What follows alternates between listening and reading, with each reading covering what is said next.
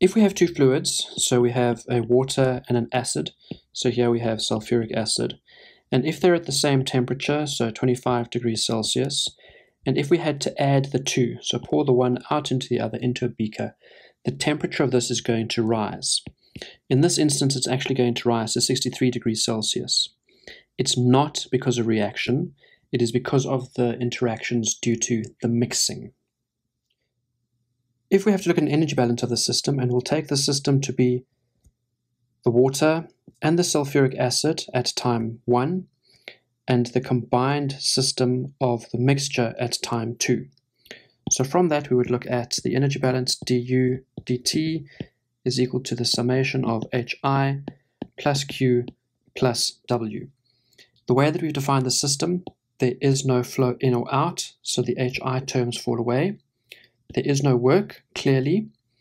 There's also no W. The reason for that is that we are taking this as the instant these two mix. So we're not waiting long enough for the 63 degrees Celsius for heat to come into or out of that system at time 2. It's an instantaneous system, even though there is a dt. So we're left with a delta U is equal to 0, or we can rewrite that, because there's no change of pressure or volume, that the delta H of that system is equal to 0 from time 1 to time 2 of that mixing. So what we're saying is that we have a setup of system 1 of 0.1 of an acid and a water at 25 degrees Celsius. They are then added together such that a mixture forms a temperature of 63 degrees Celsius, and we've just shown that that delta H is equal to 0 from 0.1 to 0.2. If we then bring that down and we cool it to a temperature of 25 degrees Celsius, we're then going to have a delta H, which is going to be negative. And that, just to fill it in, is the mixture at 25 degrees Celsius. That change in the enthalpy from the mixture to the higher mixture temperature to the lower mixture temperature is the enthalpy of mixing. In the same way, we can see that that is exactly the same as if we just draw a straight line from 0.1 to 0.3, that delta H for 1, 3, which is not equal to 0, the enthalpy of mixing, can be found in textbooks. The best way to understand this is probably going to be through an example. So here we'll look at 20 kilograms of sodium hydroxide at 30 degrees Celsius, which is to be added to 80 kilograms of water at 10 degrees Celsius. The question now is, how much heat do we need to add or take away from that system such that the final mixture is at 55 degrees Celsius? Before we start the problem, there's some data that we are going to have to go and find either from a table or in a test or an exam. I will give it to you. So there is Cp of the water, which we will assume as a simplified value of 4.2 kilojoules per kilogram, Cp of the sodium hydroxide as 1.8, the Cp of the mixture will be 3.9, and then the final one that you will have to look up or you'll be given in a test is the enthalpy of mixing, which in this case is negative 12,600 calories per mole, and that is for a 20% solution. The first thing that we are going to look at for this problem is going to be, what is the energy balance? So in this instance, du dt is equal to the sum of H's plus Q plus W. So we already know that there is no work. So there's no work term in this one because there is no mechanical, there's no change in volume, there's no change in pressure. So we're going to cross out the W. The next one is if we've defined the system. So let's maybe just draw that quickly. As we did before, we've got two beakers, which then go to a beaker which is slightly bigger. The system boundary is going to be the small first beaker, the small second beaker. Add them up, there's the full beaker. So there is nothing going into or out of that system. It's closed. So the sum of H's term is going to drop away.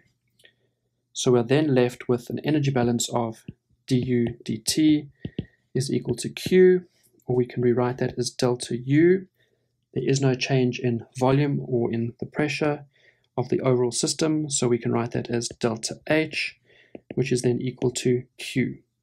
So that is our starting point. We now need to work out, in order to find the final Q, the heat gained or subtracted, what is the delta H, and that will give us the Q. This delta H that we are going to have to calculate is going to be made up of the final conditions, which will be the enthalpy of the solution, minus the initial conditions, which will be the enthalpy of the sodium hydroxide, as well as the enthalpy of the water at the original conditions. So the enthalpy at the original conditions of the sodium hydroxide, so that is the Hn, and that is at 30 degrees Celsius. And just as a reminder, it's going to be 1 atmosphere and it'll be for 20 kilograms. So that will be the initial conditions for the sodium hydroxide, and that is going to be equal to the mass of the sodium hydroxide multiplied by the enthalpy of formation at standard states. So that will be the enthalpy of the N at standard state, plus, and that will be typically 25 degrees Celsius. So we now need to heat it from 25 degrees Celsius up to 30 degrees Celsius of the Cp of the sodium hydroxide dt.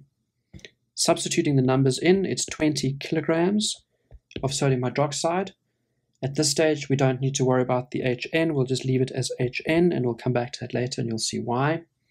Plus the integral of Cp, and if I do this, we end up with 1.8 from the Cp value in kilojoules per kilogram Kelvin, multiplied by the dt of 30 degrees Celsius minus 25 degrees Celsius, and that will come down to a final answer of 20 times the enthalpy of the sodium hydroxide plus 180, and that will be kilojoules.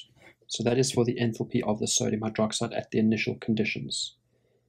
We can do the same thing for the enthalpy of the water at the initial conditions, and that was 80 kilograms of water at 10 degrees Celsius. So at 10 degrees Celsius for 20 kilograms of water.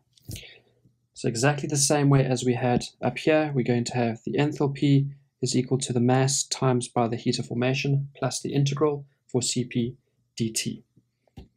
So enthalpy of the water is equal to the mass of the water multiplied by the heat of formation of the water. And just as a quick fix here, this mass I actually multiplied by the entire bracket, if that wasn't clear in the maths. So that should be the mass of the water multiplied by the enthalpy of formation of the water, and that is at 25 degrees Celsius. We need to be at 25 degrees Celsius though. So it's going to be the integral from 10 down to 25. So we're going from 25 to 10. Cp of the water times dt. If we then substitute the values in, it is 20 kilograms. Again, multiplied by the enthalpy of the water, we will leave in as enthalpy of water, plus the integral of the Cp water, which was 4.2, and the difference in the temperature is 10 minus 25 degrees Celsius. If I substitute all of those values in, the enthalpy of the water will then come out as 80 multiplied by enthalpy of formation of the water minus 5040 kilojoules. Just a quick correction to that last little bit. There should be 80 kilograms of water, so the final equation in that was correct for 80HW. The final one that we want in this system is the enthalpy of the solution, or that mixture. So the enthalpy of that mixture is going to equal to the mass of the sodium hydroxide multiplied by the enthalpy of formation of the sodium hydroxide plus the mass of the water multiplied by the enthalpy of formation of the water. So that's what's going into the system. We're then going to add, and now it's the number of moles that we need to add multiplied by the delta H of mixing that we were given. If you see the units of the delta H of mixing, you'll understand why we need to multiply by the number of moles. However, we also need to take that and we need to add to that the mass of the entire solution, so that's everything added together, times by the integral from 25 degrees Celsius to 55 degrees Celsius, because we wanted to heat it or cool it, multiplied by Cp of the solution delta T. Okay, so now we need to put all these numbers in. So the enthalpy of solution of that solution is equal to 20 was the kilogram, the mass of the original sodium hydroxide, multiplied by the enthalpy of the sodium hydroxide, plus the next one, mass of water, enthalpy of water, that was 80, times the enthalpy of the water. So we still don't know what the HN, the enthalpy of the sodium hydroxide, and the enthalpy of the water is. However, and this is where I'm not going to do this out for you now, if we look at all of this, we have the numbers in terms of the number of moles, the heat of mixing, mass of the solution, and CPS. So if you go and back up to this, and these are in the notes, you can now work that out, and you should get a value of minus 14680 kilojoules as the value for HS. We said we wanted to know what is the delta H, and we said the delta H was equal to HS minus, so that's the final conditions, minus the initial conditions of the enthalpy of the sodium hydroxide plus the enthalpy of the water. We have just solved for all three of those.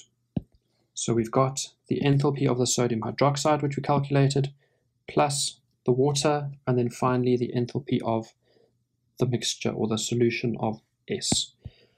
So substituting all of those in, the HS, we have 20 plus the enthalpy of the sodium hydroxide plus 80 enthalpy of the water minus 14680 kilojoules, that's for HS, minus the enthalpy of N, so that's 20 HN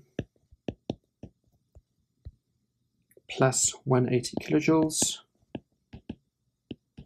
and then we needed to add to that the enthalpy of the water, and that we found was 80 minus 5040, so it's 80 enthalpy of the water, and I've forgotten that number, minus 540, 5040. Okay, so that is now our final form of the equation for the change in enthalpy. So why did we not get the enthalpy of the sodium hydroxide or the water? So if you now see, we've got a 20HN minus a 20HN, so those two are going to cancel. We have an 80HW and an 80HW, so those two are going to cancel, and you are simply left with numbers. So the final value, delta H, is equal to minus 9815 kilojoules if you add all of these together. So the question had asked us how much heat needed to be added or lost, and we had said the delta H was equal to Q, so therefore the Q is equal to the minus 9815, and given that that is negative, it means that we need some cooling. So even though we're increasing the temperature to 55 degrees Celsius, the overall system needs to be cooled. It's also important to note that nowhere in the question were we asked for or did we actually need the temperature after the mixing.